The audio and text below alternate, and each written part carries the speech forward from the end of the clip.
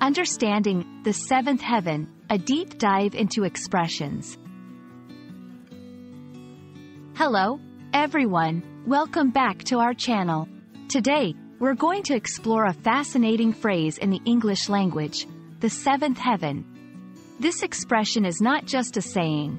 It's a window into cultural beliefs, emotions, and the rich tapestry of language. Whether you're learning English as a second language or simply love diving into idiomatic expressions, this video is for you. Let's unlock the secrets behind the seventh heaven together. The phrase, the seventh heaven, has its roots in ancient religious and astrological beliefs. Traditionally, it refers to the highest, most blissful state of happiness and contentment. This concept is derived from the ancient belief systems where the universe was thought to be made up of seven heavens, with the seventh heaven being the most divine and closest to the supreme being or God.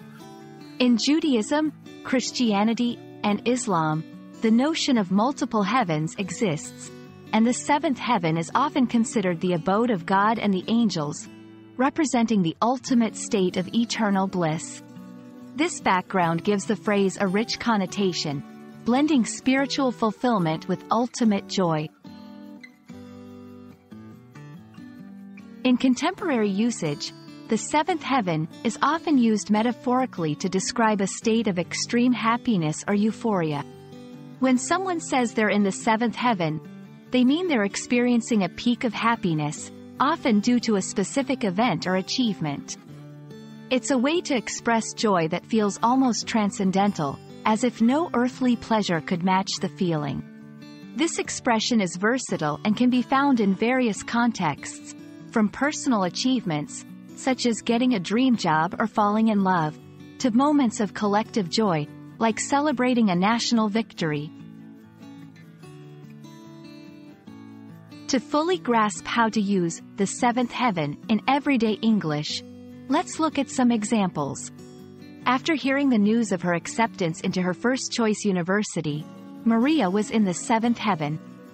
When the final whistle blew and their team won the championship, the fans were in the seventh heaven. On their wedding day, the couple felt like they were in the seventh heaven. These examples show how the phrase can be applied to various situations, always indicating a high level of joy and satisfaction.